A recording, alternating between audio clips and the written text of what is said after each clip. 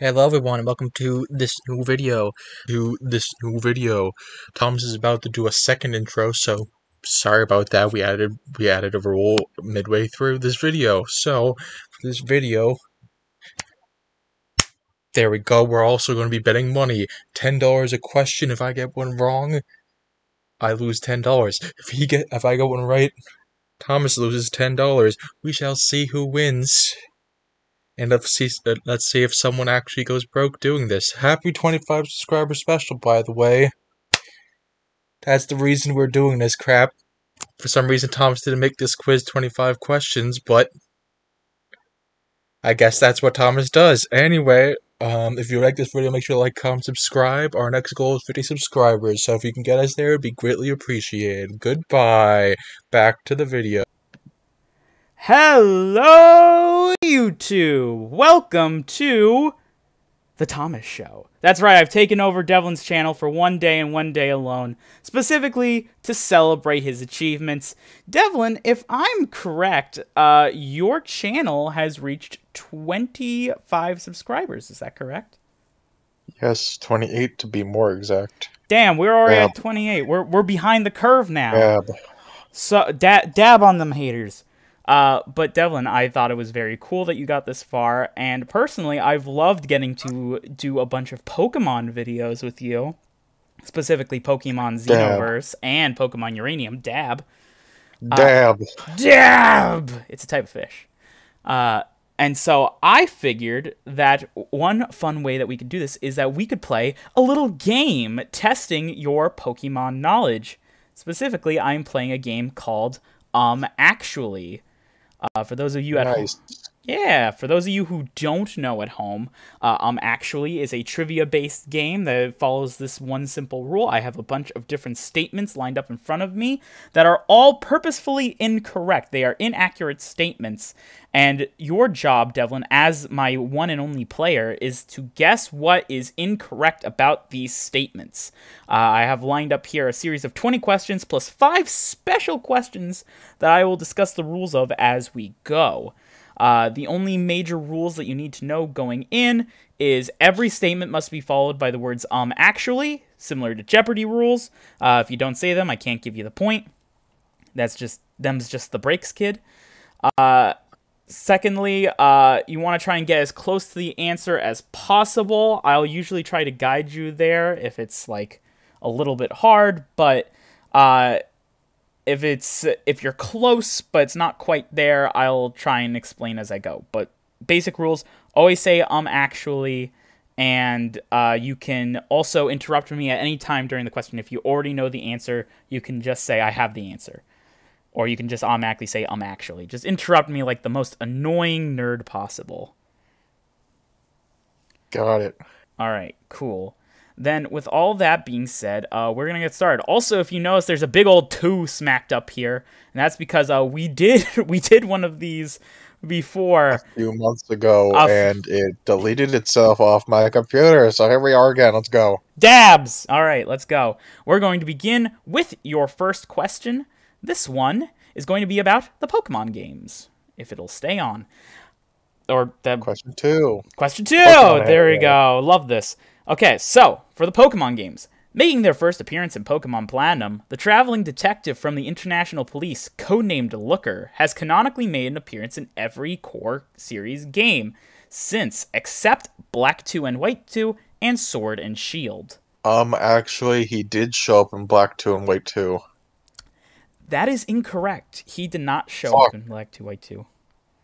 He didn't show up in, like, Ultra Sun and Moon or some crap, right? He did show up in Ultra Sun and Moon. What's the actually? Well, I wish that was... so I'll just give you the answer since I think this one's a little hard. The game that he actually... You were correct in assuming that there was a game that he... that there was another game, but in this case, he did not appear in Heart Gold and Soul Silver. Which is a little weird because it's the game that's following right after. Oh, shit. I forgot about that. I thought that was in between. Okay. Yeah. So that's 1 point for me, baby! Explosions. Moving on to question 2. This one is a Pokemon anime question. So, Pokemon contests in the anime work a little differently than they do in the video games. After completing the preliminary performance stage, coordinators compete in a battle stage in which coordinators compete in a 5-minute long Pokemon battles.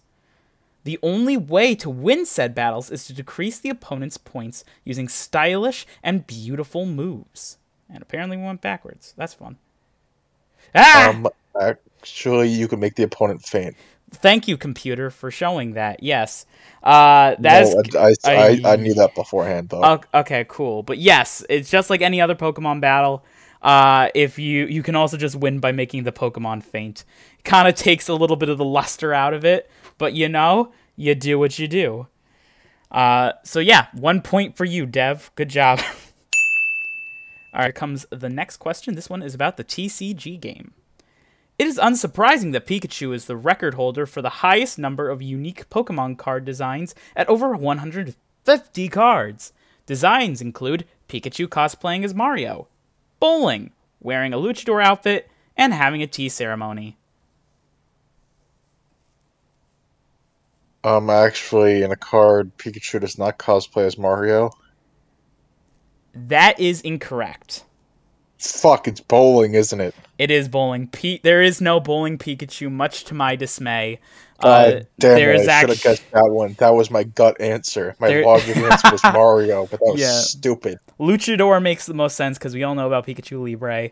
And yeah, tea ceremony was a thing, and there's a really cute card of Pikachu cosplayed as Mario, and also him cosplayed as Luigi, which I thought was very funny. God, it was between Mario and bowling. Fuck. My power grows. Another point on the board for me. All right, let's go on to our next question. This one is about Pokemon Masters. Pokemon Masters, now Pokemon Masters EX, allows you to team up with multiple important and powerful trainers from across the mainline games. However, we're losing it. However, the ranking of their abilities does not directly translate to their rarity. For instance, you have a higher chance of scouting Battle Tycoon Palmer than Kalos Elite Four member Wickstrom, who has an even higher chance than Johto Gym Leader Morty.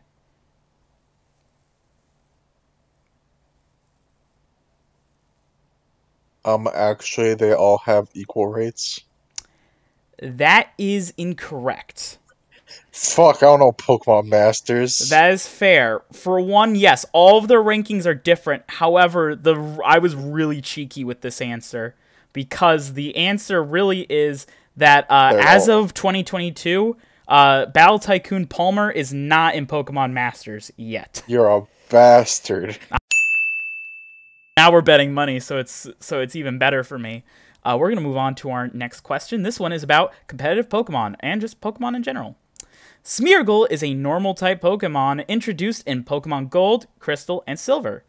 Though Smeargle can't use any technical machine to learn new moves, it can perform every move... Actually, it cannot learn Dark Void either by using Sketch. That's not exactly what I'm going for. It might have... I have to fact-check that. But you are correct that there are other moves that it cannot use. If you can name the specific move that I'm thinking of, I would give you the point. Topsy-turvy? That is incorrect. I'm going to put the answer that I have here, but I also fact-checked and found that there are actually a lot of moves that it cannot copy. So first I said, Smeargle cannot sketch the move Struggle. Which is that's just because Struggle's the only move that you can get just when you have no PP left. Smeargle I don't even count the move Struggle as a move most of the time. Yeah. We're going to move on, and this is going to be our first Shiny question. Shiny questions are the special questions that I mentioned at the beginning of the game. They're a lot like Shiny Pokemon. They're not worth any more points than a regular question. They're just a little bit different and a little bit more rare because there's only 4 of them in the game. So here comes your first Shiny question. The name of this game is called Lost in Translation. So in Pokemon games, we all know the loving Pokemon names. They're all kind of like clever puns or translations of things. But Pokemon names are kind of universal. They're not universal. They're different across different countries and nationalities. And so I compiled a list of Pokemon translated in different languages. Just because of the nature of this game, I'm going to give you the option that if you can get one of these correct, I will give you the point. So you have 8 opportunities to get a point if you know any of these. Beto Chef? Beto Chef is your first one, yes. Oh, fuck. Just because this is Slurpuff. It is not Slurpuff. Murra. Murra.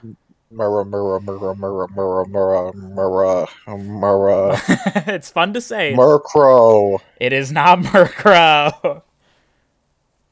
Purrine? Is that Meowth? Purrine? It is not Meowth. No. You're running out. Gyarados. This is my best one. This is my best shot, Gyarados. It is not Gyarados. It fucking sucks. Fucking, I don't know, Viscora. Gliscor. It's not Gliscor. Fuck. Isubion. Okay, this has to be an evolution. This has to be.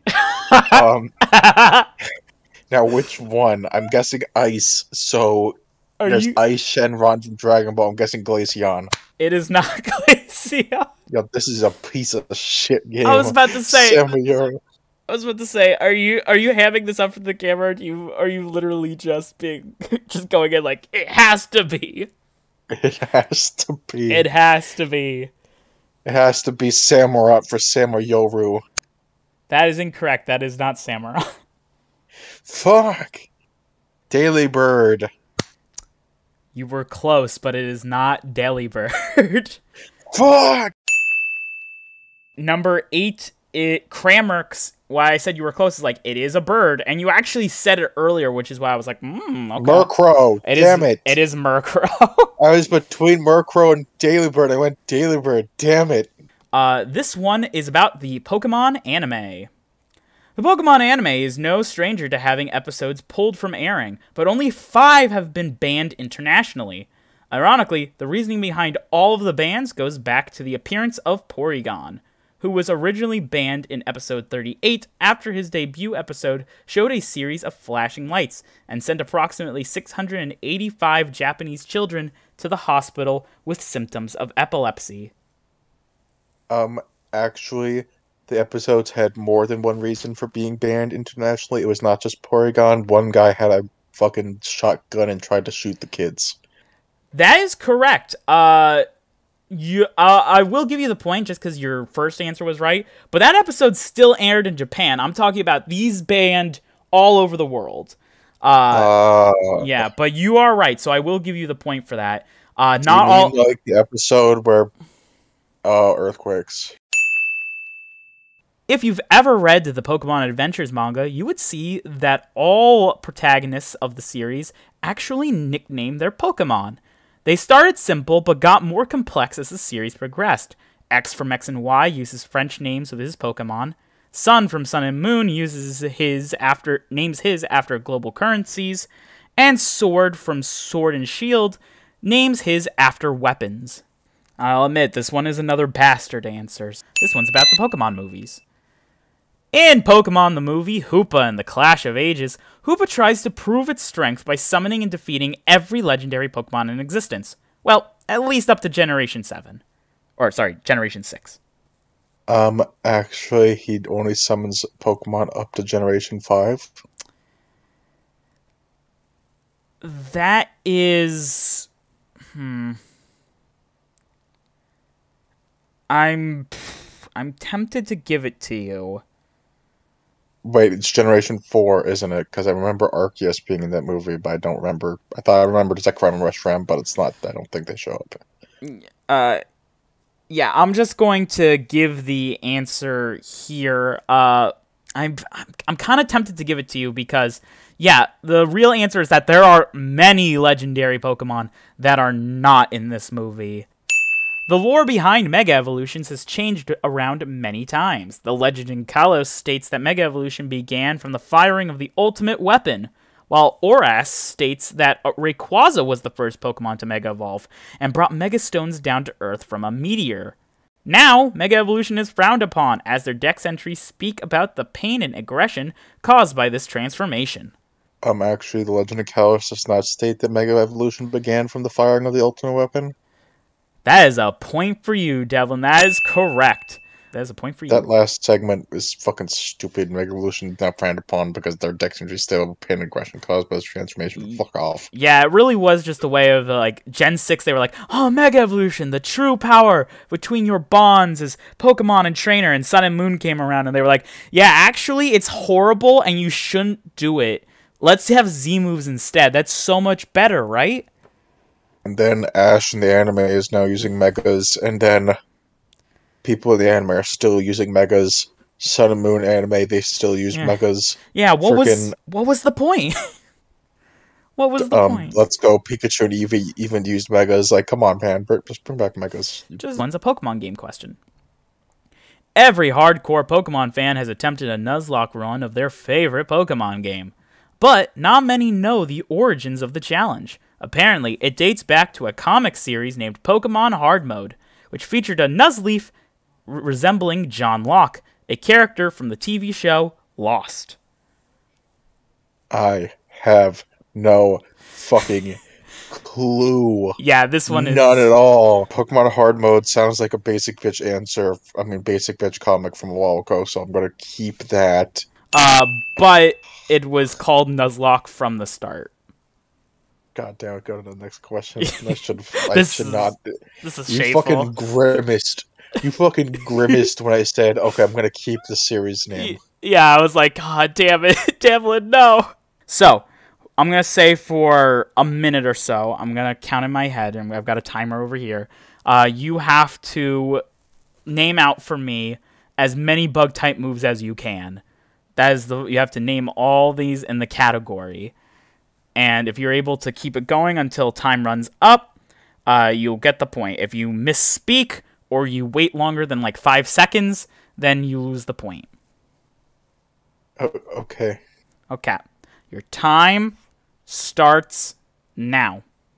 String Shot, Leech Life, Twin Needle, Mega Horn, Pin Missile, X Scissor, Leech Life,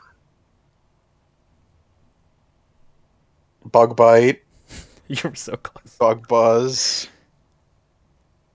Shit, why'd I say all those so quickly? 2, 1. Bug Bite. You said Bug Bite already? Bug Punch. Bug Punch is not a move, I'm sorry. Bug Punch. Who hasn't heard of Bug Punch? Who hasn't heard of Bug Punch?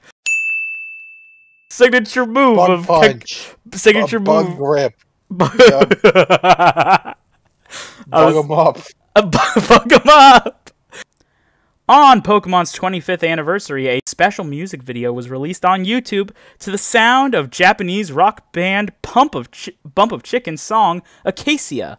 Among all of the nostalgic references, some may never notice that the video ends at the 2-minute 31-second mark.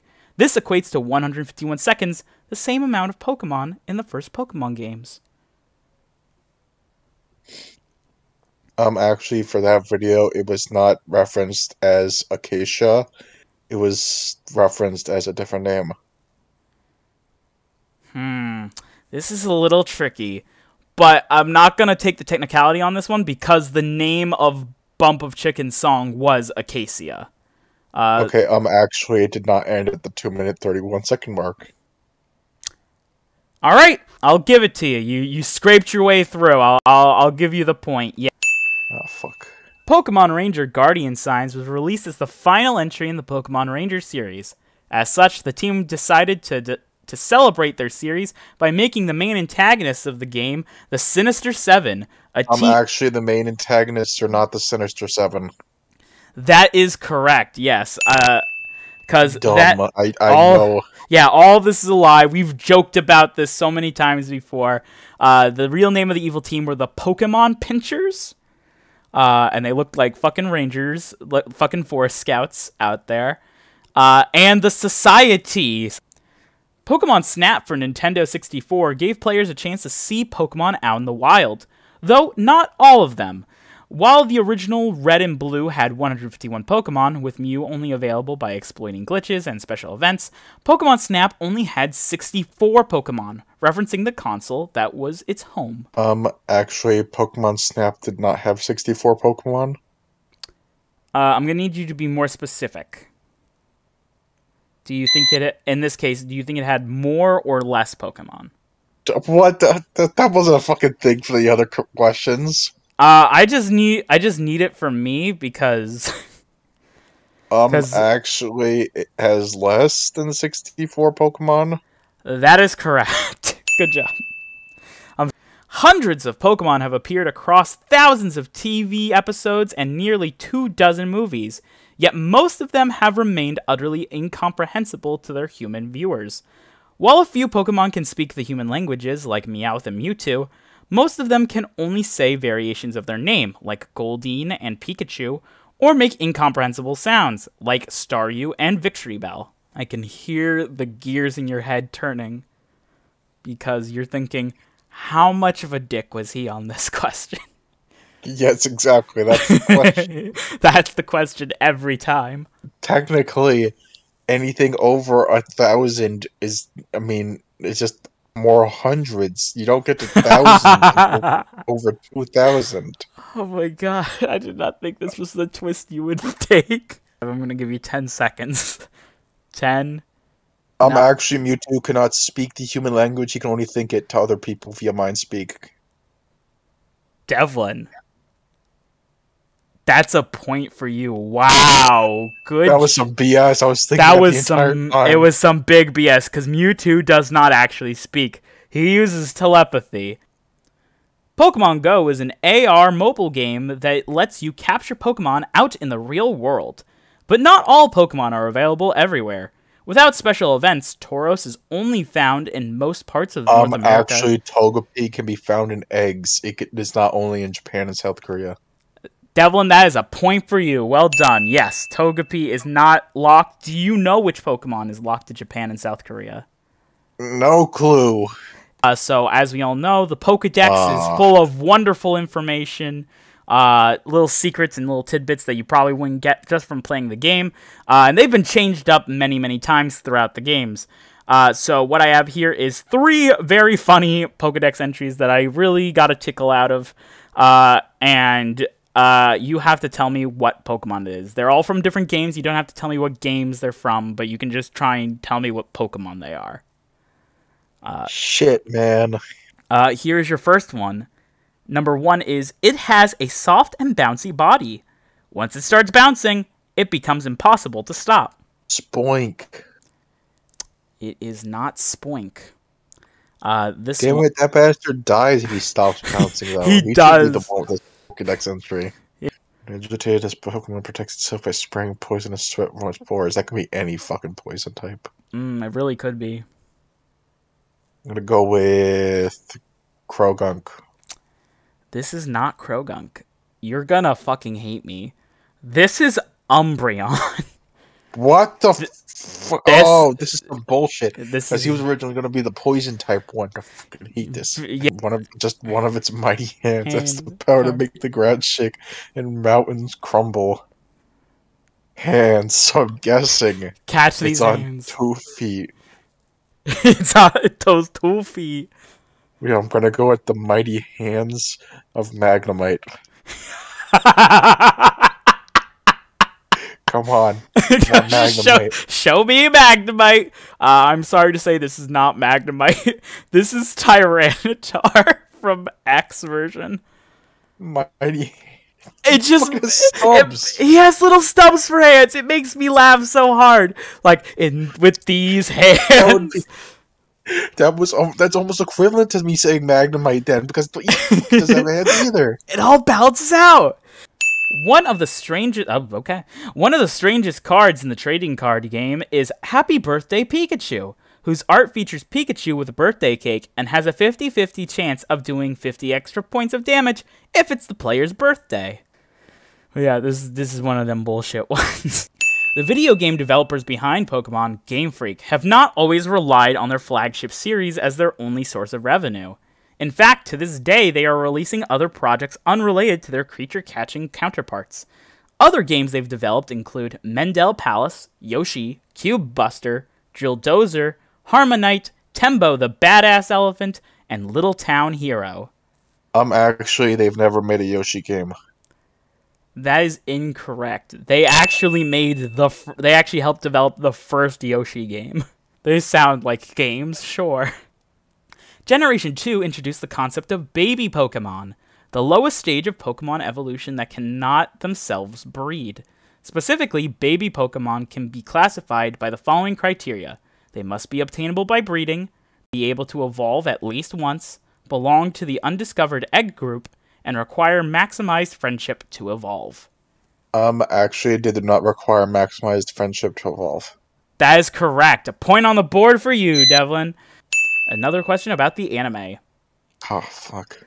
Who doesn't love Professor Oak? The original Pokemon professor from the Kanto region may seem like a wise old man, but his anime counterpart portrays him very differently. While he still dispenses important, useful information for Ash Ketchum's journey, he has been known to act as a guest lecturer, play video games, write haikus, and host summer camps. Actually, he does not play video games. Ooh, I was hoping this would catch you. It's actually the haikus. He never actually writes out the haikus. He just says... Oh, he never fucking writes? Fuck you. Pokemon Uranium... And I thought this was fun, because the last time we did, like... I guess it will now be considered the practice run. We did one about something that I've been doing. I thought we'd do something about something we're both doing. So this one is on Pokemon Uranium. Pokemon Uranium is a fan-made game based on the Pokemon series. It did not take long after its release in 2016 for the official download links to be removed after the developers received DMCA takedown notice letters from lawyers representing, that was supposed to be Nintendo, oops. While many are still playing the game today, it will unfortunately never go on to gain any more than a cult following. Actually, it will never go... It has more than a cult following. That is correct, yeah. I'll put it up here, but like it actually did get something out of it. It was nominated for the Game Awards. It was going to get the Game Award for Best Fan Creation. Damn. Yeah, it was very surprising. However, it did not get succeeded. A lot of people theorize this is because the Nintendo was looking over there being like, excuse me? This is our final question, and it's appropriately titled, our final shiny question. It is titled Maximum. What's going to happen is I'm going to show you a statement similar to these here, but the thing is it has multiple things wrong with it. I'll ask you now, do you want me to tell you, seeing how this is going, I feel like I should tell you how many there are. There are 3 things wrong with this statement that's coming up. And you have to try and get all 3 to get the point. Okay. Actually, every mainline Pokemon game does not begin with you introducing yourself to the Regent's Professor. That is our first one on the board, correct. Do you know which game doesn't do this? Sword and Shield. That is correct, yeah. Sword and Shield, we are introduced through Chairman Rose, and we don't even do like a character intro. We just do it right before the game starts.